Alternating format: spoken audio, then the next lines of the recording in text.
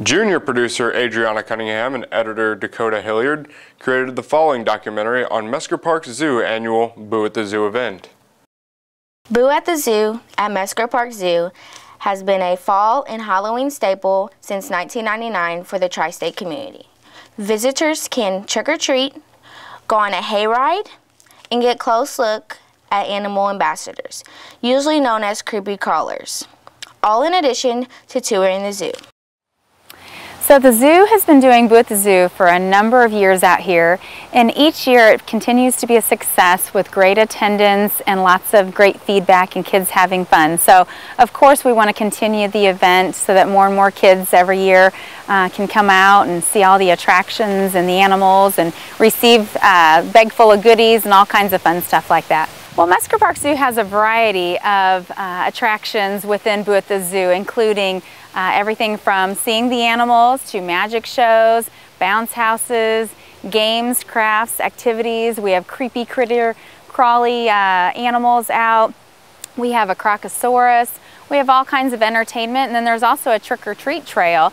So you get lots of goodies and candy at the end. So there's lots of fun stuff. Making it, fun for everybody to come out. We've been doing Boo at the Zoo for about 16 years now. Boo at the Zoo has changed a little each year. So every year, not only do we improve and tweak, but we add new attractions. So this year we added a hayride and we added a giant maze, and we also added a costume contest. So every year we try to do something a little bit different to make it exciting and fresh. We've had everything from large carving people out here to doing, again, magic shows, a little something different every year. A few years ago, giant hay bales were added to the event and used as holiday decorations. This year, the modern-day art sculpting students handle decorating the hay bales. It takes roughly 125 volunteers to staff for each night for the Mesker Park Zoo to pull off Boo at the Zoo, making the event one that uses community to give back to the community. Up next is a short interview with one of the zoo docents and their creepy crawler animal ambassador. During Boo at the Zoo, we have what we like to call our creepy critters out for everybody to see. This is one of them. This is a Chilean rose-haired tarantula. The females are larger than the males. This is a no-touch animal, so the kids do get to look at them, but being kind of creepy, a lot of people don't want to touch them anyway. We do have other animals out that the kids can touch. We have different snakes, we have rats, we do have a bearded dragon, just an assortment of animals. And we usually have them out in the clay building. The kids come through while they're doing their trick-or-treating at the candy tables. They get to come up and visit with the animals.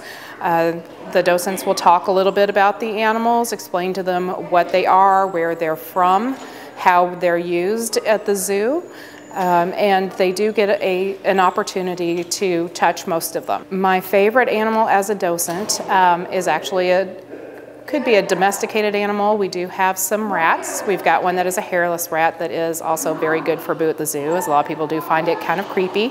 They're a lot of fun. We do have a lot of different animals in the docent program. We've got birds, snakes, lizards. We do have a small possum from South America. So there's a lot of different animals in the zoo, and it's kind of hard for me to pick my favorite. It's kind of like trying to figure out your favorite child. Although wet weather put a damper on this year's event, over 2,500 people attended Boo at the Zoo in 2015.